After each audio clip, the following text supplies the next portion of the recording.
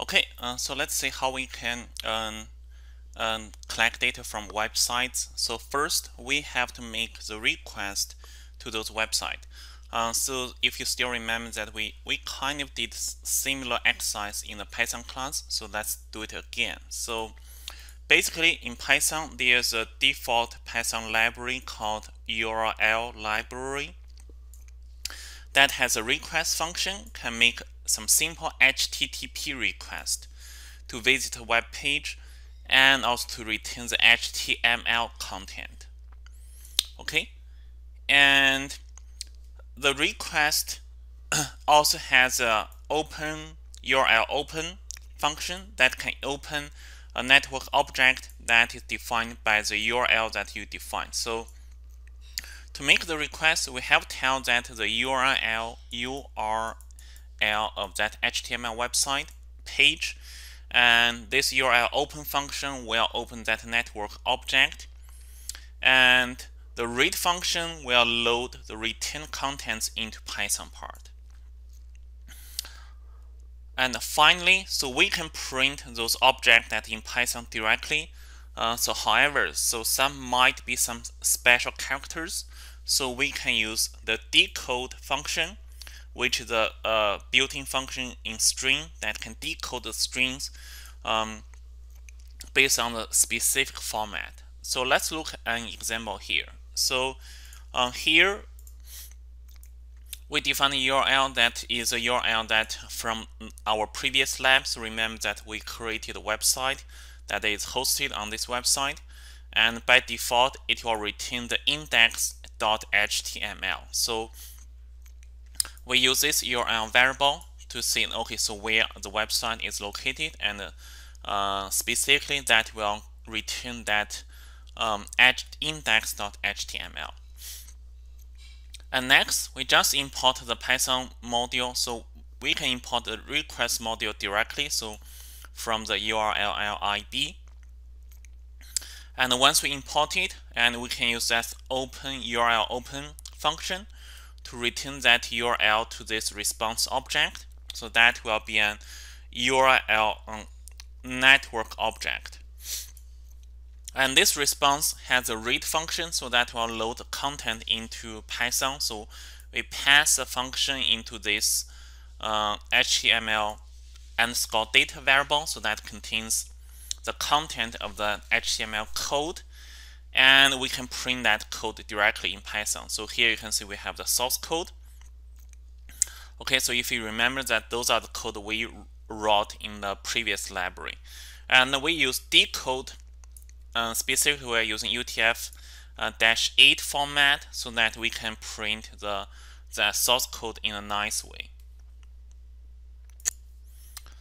Okay, so let's try that one in our notebook. So first, just remind you that this is a web page we created from previous lab.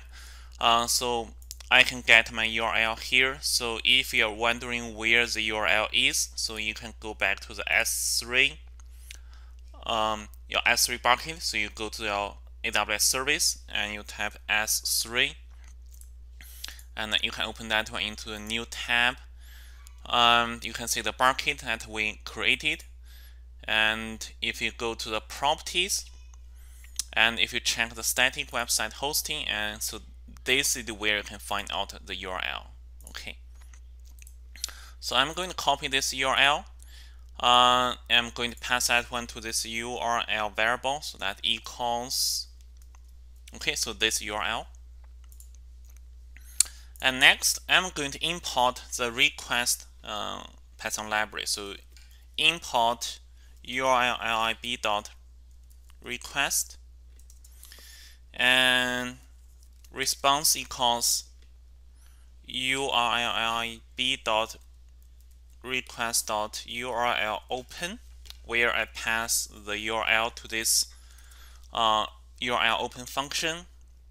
And next, I can pass that returned object, load object into the Python. So I call it HTML data equals response.read, and we can print the HTML data directly. So now let's write URLLIB. Okay.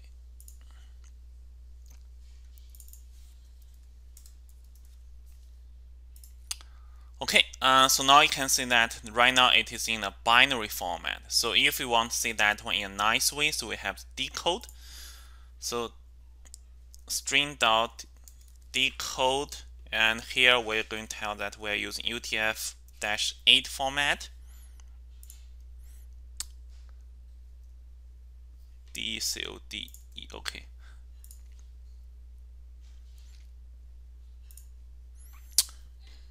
Okay, so now you can see this HTML code. So that is the one that we wrote in the previous lab. Okay, so hopefully you still remember that one. So we have root HTML tag. We have the head section that contains the metadata and also style settings. We have a body tag which has two div tag. So the first div tag and also the second div tag. Okay, so now we have loaded HTML in Python. So how can we get the specific information that we want? So how can we parse the HTML code? Because you can see the HTML code is a little bit messy, especially if you are going to analyze a website that is more complicated than our website, like Indeed or the other website that you mentioned as your major data resources. So those HTML code normally are very, very complicated, so that we need additional tool to do that. So the tool that normally used is called Beautiful Soup. Okay, I don't know why it called this a very interesting name, but the Beautiful Soup is a Python library that can help us to parse the HTML code. So if you don't have the Beautiful Soup Python library installed, you have to pip install first. And also remember that in Notebook, you have to tap the exclamation mark so that to install the Beautiful Soup if you don't have that Python library. If you have, and then you can skip this part. And next, you're going to analyze your target web pages. So either Chrome or Firefox has a built-in function tool that's called Inspector tool that can allow us to understand the HTML code easily. Okay, so you can identify the specific section of the HTML code that you need. And next, you can use Beautiful Soup to parse HTML code.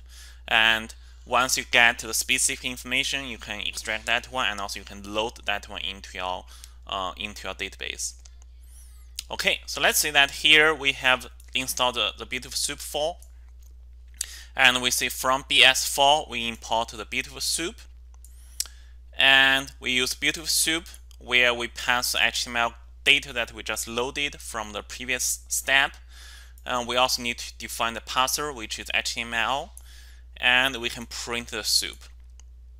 Okay, and you can see that the soup, the result is similar as what we did earlier. However, this soup object has several functions that can allow us easily identify the elements or the tags that we are interested. Okay, so let's see the example in our notebook. So let's see whether we have installed Beautiful Soup. So let's say escalation part pip install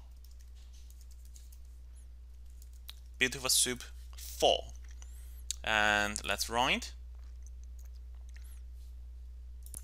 And we can see that it has already been installed, so which is nice. So actually we don't need to install it again. So here, let's see from BS4 import Beautiful Soup.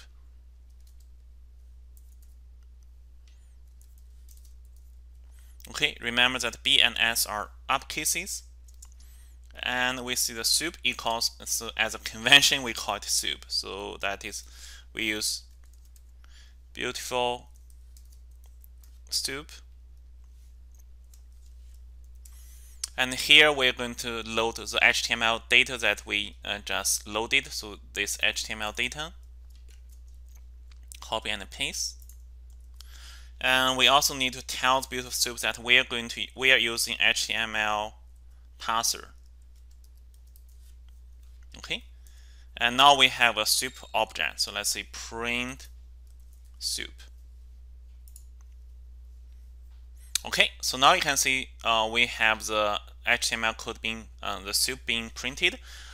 You can see there's no difference between the previous one. So here it is in a string format, but here this is a soup object. So later on we will see that the soup object has a lot of powerful functions that allow us to identify or specify and also distinguish those tags, and also allow us to easily locate the information that we want.